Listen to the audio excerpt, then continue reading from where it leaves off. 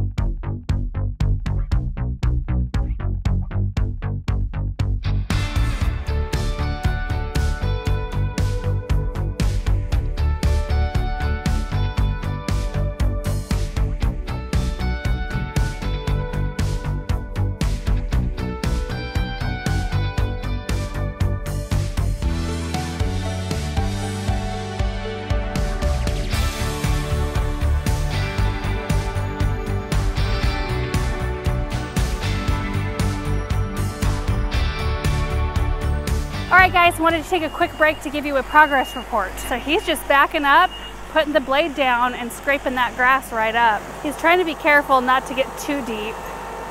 Oh boy. That's one way to lift sod right there. Anyway, I ended up digging four roses in this bed. There were 3 Pope John Paul II roses. They're beautiful white hybrid tea. I completely forgot they were in here. So I went ahead and dug all 3 of those, and they were all in a line right behind the Tranquility. Tranquility was here, and then the other 3 were right lined up behind it. And I did cut a few stems that were looking pretty. Look at these. They are so gorgeous.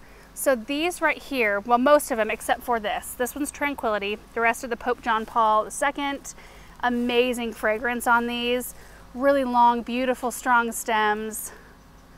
Oh, I'm gonna be happy to have those somewhere else in the garden. And you know, usually we offer anything that we're digging out to family or friends if they wanna come grab it, but I don't think in this case that it's gonna be worth the time trying to dig them up in any sort of salvageable manner. You know, and roses, especially roses like that, they grow so fast that if we should find a place later on to put icebergs, we can just get new ones. We usually try to save about everything that we can or give it away, but you know, sometimes you gotta draw the line. Know it's worth it. All right, I'm gonna go plant these 4 roses and then we'll come back for the lady gardeners. Oh.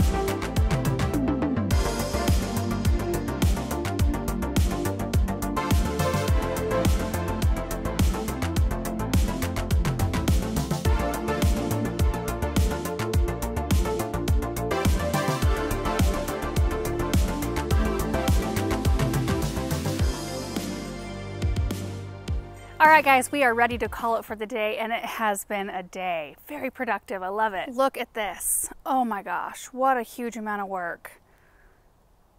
Aaron, Paul, and Bethany tackled this area today while I was working on transplanting the roses and other things, and I mean, I don't want to say it looks good, but it will look good. It's the next step to getting it to look good. It's been kind of an interesting space this year because when we put in the Hartley and the area surrounding it, we did have to cap a few sprinklers. So there was some patches of grass, like fairly large patches, that just died, and we just let them die because they weren't getting water, because we knew we wanted to put in a pathway and expand the flower beds and that sort of thing. So anyway, it's kind of nice to see those dead patches scraped up, knowing that the next step is going to happen here in a few days. So Pedro and his crew will be here next week. They'll level this all out, kind of clean it up, and then we'll have a nice pathway that just like gently leads you to the Hartley. And then once the path is in, we'll be able to maybe even refine the grass shape a little bit more. We kind of just made a clean line and made it swooped so it's easy to mow. Anyway, we'll get a feel for this space and be able to refine it further, but my goodness.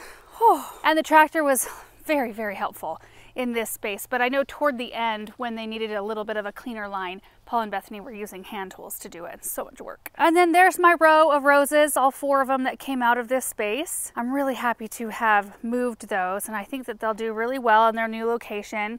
And then these icebergs, you know, they just are the wrong plant for this spot. Sometimes that happens, and sometimes you plant something thinking it's going to be the perfect thing for this spot, and it turns out to not quite be. And you know, if that happens, take it out, put something else in that's going to be nice. And this is the other space I tackled today. Doesn't that look different? Well, I started to trim on that wisteria, and then I just kept trimming and trimming because I knew, you know, once I got those roses out, I was kind of sizing up where the boxwoods are going to go, and they need to go right along, like just to the inside of the trunk of the wisteria.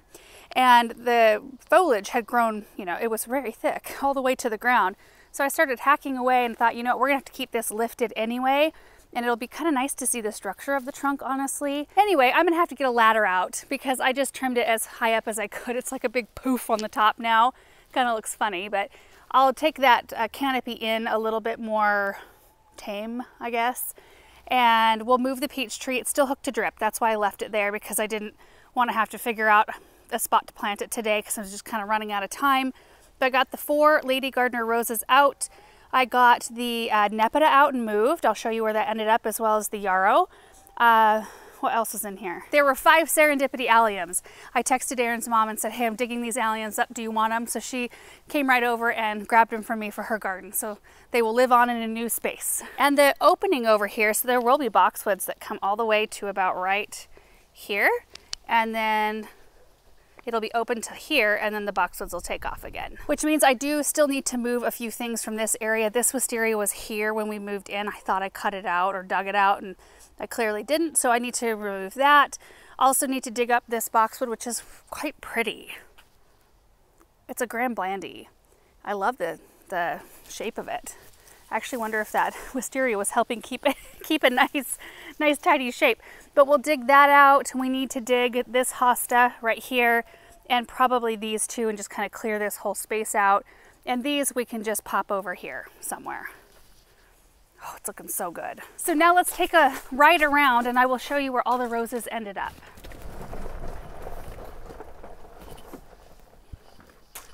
Oh, and the boxwoods look so good. Oh my goodness, so tidy. I wanted to stop along here just to show you where the Nepeta and the yarrow ended up, kind of down the way here. Just a few little plants. So we've got the ornamental oregano there. I popped the firefly, I can't remember, it's a pink one. Right in behind these Nepeta cat's pajamas right here, which are a lower one. And I will divide some other ones that we have and bring in a few more for this drift right here. And then we're gonna put some iris right there. These Mary Rose roses are just gorgeous. And Bridge Rose, perfection. Okay, right in this space where we just planted the pine and the Veronica, we've got the 4 Lady Gardener roses. See how far I cut them back? I just feel like, you know, I've done it before where I haven't cut them back and they just immediately wilt. There's just too much top growth for the root system to support, because roses are hard to dig. First off, where I was digging these in particular, it was really dry. In fact, I had Aaron check the irrigation system because it felt like it's been a long time since that flower bed had seen water because the dirt was just puffing off of everything.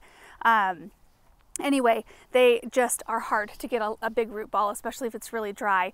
Everything kind of just falls off of the roots. So anyway, if they've got a huge leaf canopy on top and just a little itty bitty roots down below, that's just not a good combination. And they might surprise you. I planted the Vanessa Bells that Aaron and I dug out last year, and we barely got any roots at all. And then I planted them huge big canopies and left them, and it was hot out, and they all looked like they had pretty much, well, two of them looked dead, and one of them looked pretty dead, and all three of them are alive, and they look good. So you never know. That's why it's always worth a shot.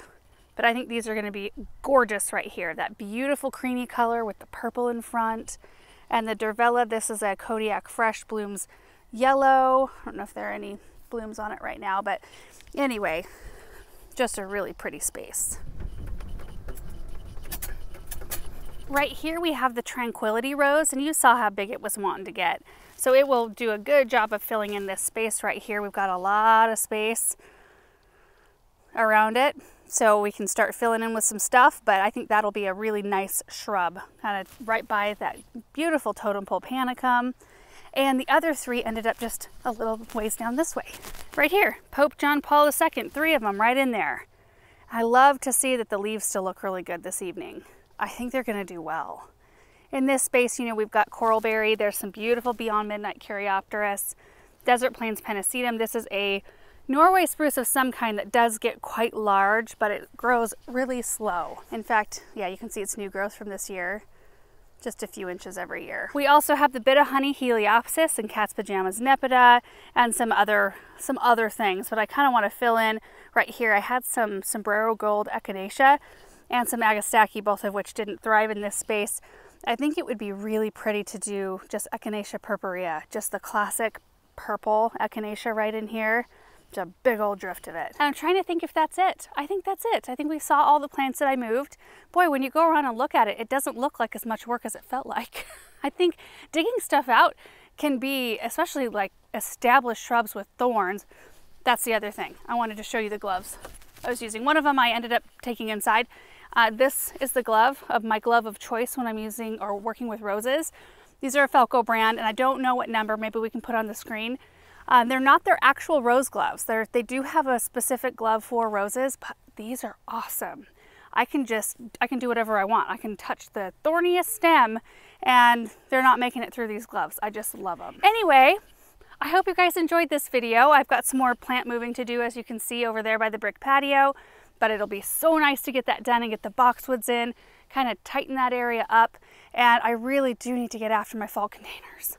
Oh my gosh, I feel like things are just moving so fast, but we'll get it done. We'll get to it. Anyway, thank you guys so much for watching this video. I do hope you enjoyed it, and we will see you in the next one.